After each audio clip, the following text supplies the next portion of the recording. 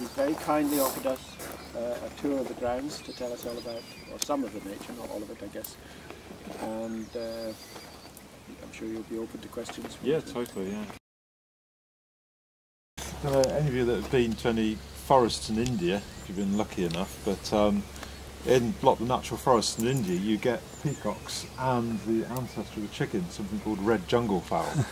So basically, yeah, they're part of this kind of North Indian dry forest ecosystem. So it really struck me, like here they are in a, well, not so much of dry forest, but of a damp forest. You know? Yes, but it's just, yeah, really odd. And when you see the red jungle fowl in India, they look very, very similar to the dark chickens. Really? There's hardly any difference, you know, between the wild ancestor and the darker, slimmer chicken. And they're just living wild. They're living wild, yeah. Basically. And you see them in the forest and think, oh my god, it's a chicken, and then you realise it's actually a wild bird. You know. This is a woodland plant. It's called Dog's Mercury, and it comes up in the spring like this. Perhaps later in the year, if you pick a bit off, you get this kind of white, milky sap comes out of it, and that's poisonous if you get it inside you. But if you have a wart or a mole on your skin, you can put it on. If you keep on putting it on for days and days and days and days and days, it will slowly burn that wart away. So it's very, very caustic. But if you got it inside you, it would really burn your throat and cause you lots of problems. And it's called Dog's Mercury because in the old days, anything which people thought was worthless was called dog. You know, it's suitable for dogs. That's it, really. But there are a few medicinal uses for it.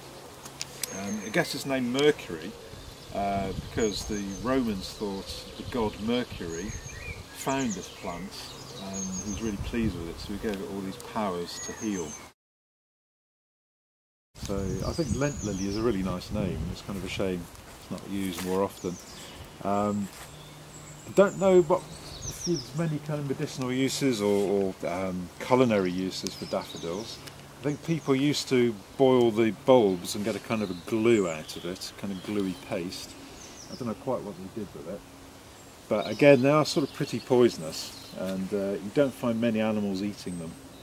You know, sort of even the bulbs, nothing really wants to touch them. This, I'm pretty sure, is hedgehog poo. Can you eat that too? No, you can't eat it, no. Well, you can. You can, but it's not advised. But, I'm just going to break it open a bit. And it's kind of shiny. That's because they eat lots of beetles. The wing case of a beetle is it's very shiny and looks like metallic. This one's a little bit dull. Quite often they're kind of blue. They look metallic blue, and they're really small. And they like these areas because they're looking for beetles and worms and things. So if you're out here at night, you might hear this kind of snuffling noise, and that'd be a hedgehog. Hazel, yeah. There's a weird one. It's a type that's infected with a virus, isn't it?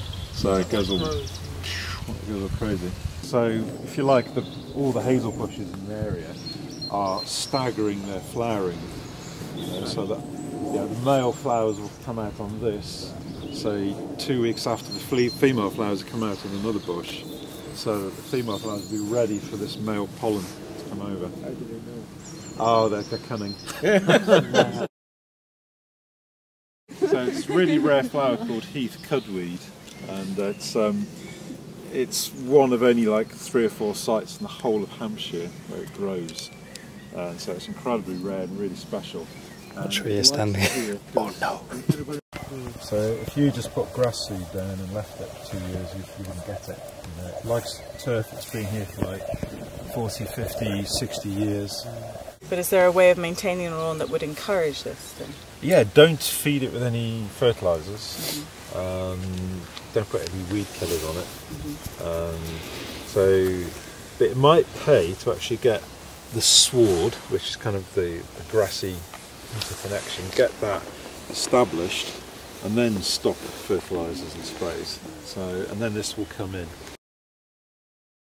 And if you look closely, you'll see they're covered in like long white hairs, which is really unusual. Yeah. And some of them are really hairy, and some of them less hairy. So like if you're not sure if it's a grass or it's a wood rush, you know, look for these really long white hairs on it. If you find them, it's definitely a wood rush. And there are about 5 similar species, but they grow in different habitats. And then you got this thing. You think, okay, that's just a piece of dead moss. If you look closely, it's got very small stones in it. Tiny stones. Yeah? Can you see them? Tiny stones.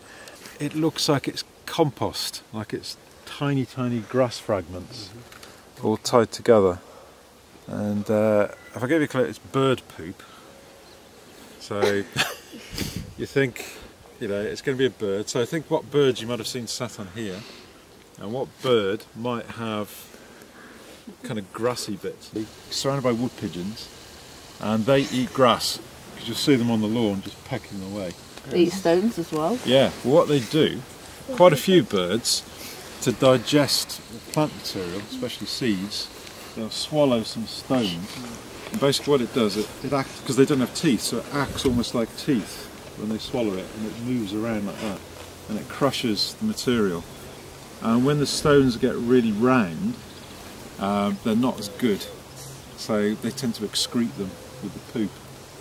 So what's happened here, these are sort of stones that have been inside a pigeon's stomach for say a couple of months, and they're no good, and they just work their way through. It's got a special kind of stomach called a gizzard. I think it's a fantastic name, and that's where all this kind of stone grinding goes on. And a little bit like a cow, you know, that sends food backwards and forwards. The gizzard acts like that, goes from one part of the stomach to the gizzard and back again. What, you know, if you imagine an owl, it catches a mouse and it swallows it whole, swallows the whole thing. What happens inside the stomach, it digests all like the flesh and all the insides, but it can't digest the bone and the fur. So what happens, it builds up as a kind of ball in its throat, and it goes and it coughs it up because it can't actually go through its digestive system. So that isn't poop though? No, not technically poop. So this is basically... It's sick. It's sick, yeah. Birds of prey, so that's the owls, things like kestrel, buzzards, falcons, and also, interesting enough, jackdaws and crows and seagulls, they all do this. So they do their normal poop, but the hard, indigestible stuff, they all cough up, and they're called pellets. You can see it's like fur, and you can sort of tell what species of bird has done it, because some of the birds of prey eat only specialise in mammals, and some specialise in birds. So if you found lots of feathers in this, it'd be one of the birds of prey that eats birds. So this is all fur, so it tells you it's one of the birds of prey that eats mammals. So possibly an owl, or kestrel, most likely around here. The lower jaw of the animal that it ate. Oh, wow. That's the jaw. And I saw one, and it flew at 60 metres, landed on the ground, picked up a worm, and then flew back. So 60 metres it saw a worm. So we've got fantastic eyesight. What they do when they're hovering, you sometimes see them hovering just like this, they're stationary. And what they're looking for is small mammals like voles and mice. What they look for when they're hovering, they don't actually look for the animal, they look for the animal's pee. Because their eyesight is such that the animal's pee is like bright yellow, and it really stands out. Really? Yeah, so basically they're just waiting for a vole to pee. And some people think these hollows were made by soft invertebrates, you know, that burrowed into the seabed, and some of them might be old seashells. So it could be that this is kind of a burrow of some kind of soft-bodied animal, and basically the silica just filled the hole. Yeah, so they're all weird shapes. Sometimes you get them totally round.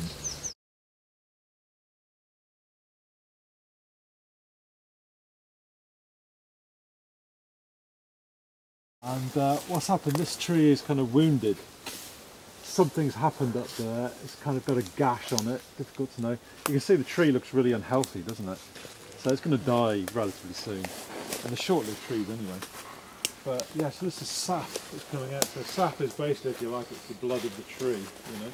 And it's Yeah, you can drink it. It's really nutritious. Because the sap is basically nutrients that the tree made last summer, and a lot of it would have gone down into the roots, and basically it's bringing it back up again.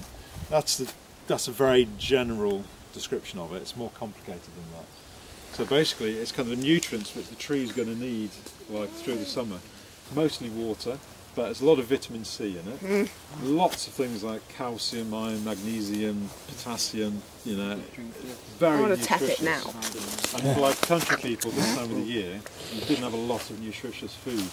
So tapping the birch, depends on how big a hole you do. If you have a biggish hole, you can get like, you know, about 3 litres a night of sap without killing the tree, but you can only do that once in a tree's life. Yeah, if you make only once, or you can kill the tree if you do it more than once.